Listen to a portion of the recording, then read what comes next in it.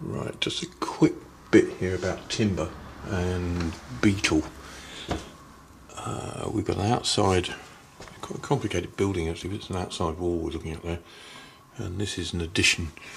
Now, we have here a beam, and you can see that is oak, and you've got sapwood on the outside. This is the sapwood we're looking at with beetle, and you'll see that they're only in the sapwood on the outside, and they don't go through to the oak in the middle.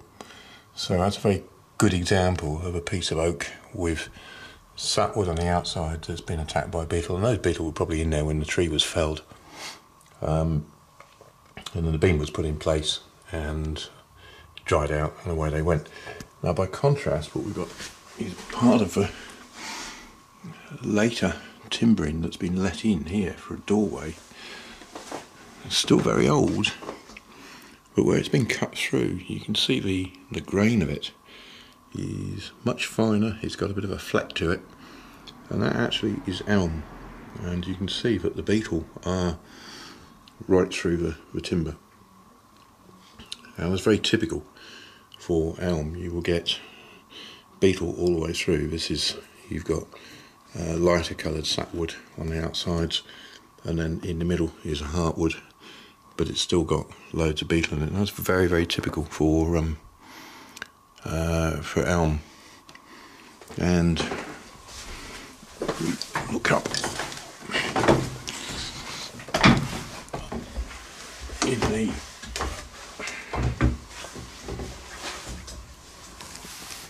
attic area, there's just a little bit that we can show you up here. This is an elm beam, and what I'm trying to show people here is the fineness of the grain, and I think you can see there's a fine fleck to the grain. It's got a very, very fine, almost sort of silvery fleck to it. If I just move around, you'll see, especially when you get to a knot, you'll see this fleck to the grain. That's very typical for elm.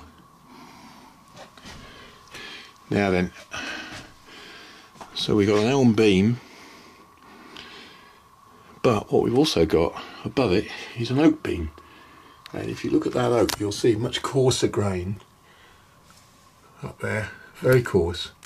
And again, you've got beetle on the outside on the sapwood, and you can see here it's almost like a round pole, and the beetle are just underneath the bark on that round pole, and you'll see all the little beetle holes.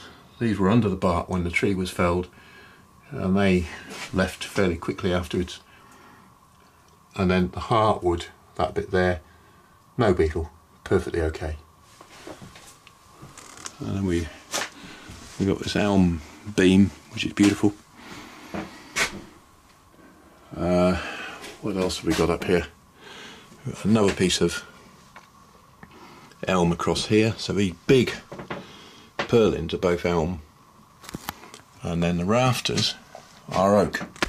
And again, you can see this very coarse graining compared to the beam you just looked at. And again, on the outside, that's the sapwood, and you can see you've got beetle just in the lighter coloured sapwood, and that's it. There's no beetle in the heartwood in the middle there. It's only in the sapwood.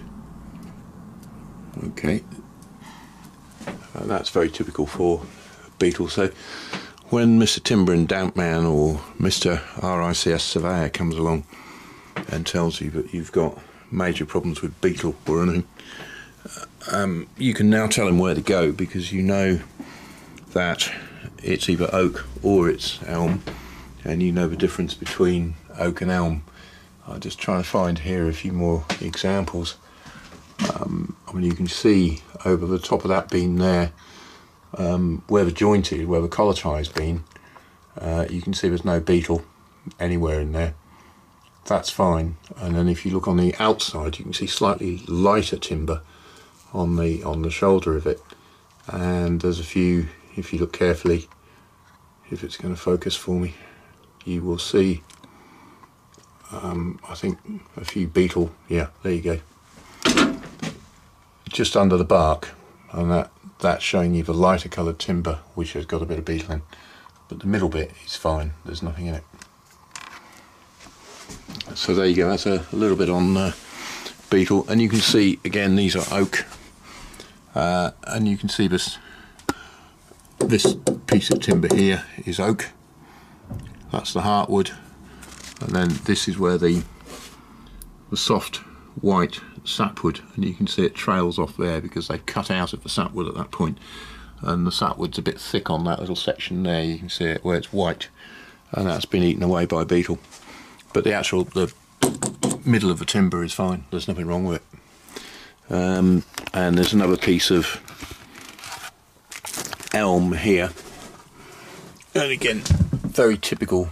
You can see the much finer grain of the elm, and you can see also that right in the middle of the timber there are beetle holes. It goes all the way through that timber, there's beetle, whether it be in the sapwood or the heartwood, whereas you look back to the oak, and again here you can see on this collar tie, this brace, the outside of the timber has got beetle in it, the inside of the the inside of the timber, that's oak, no beetle at all. And you can see the mortise here, and that mortise has on either side of it, I think you can see some dowel holes. There's one, another one there, another one there. So those dowel holes are the top of the door panels. Those were where the staves went to make the door panel. So this was originally an outside wall which had a panel in it, and you can see more stave holes there. There's one, two, and another one there. So this was a woven panel, and what we're actually looking at is the external wall.